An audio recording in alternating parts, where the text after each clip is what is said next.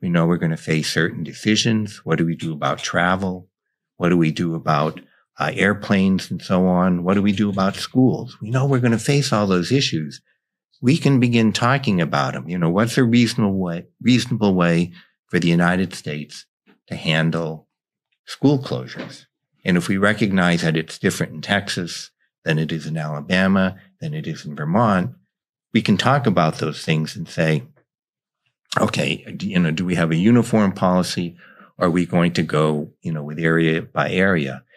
And we're not talking about those things now. And after every big outbreak and pandemic I've gone through, we haven't talked about it afterwards. Basically people want to kind of forget about it. COVID was really bad. Let's get back to real life. Let's get back onto business as usual. Right. And those discussions don't take place. But there are so many things we could identify as we're going to face it again.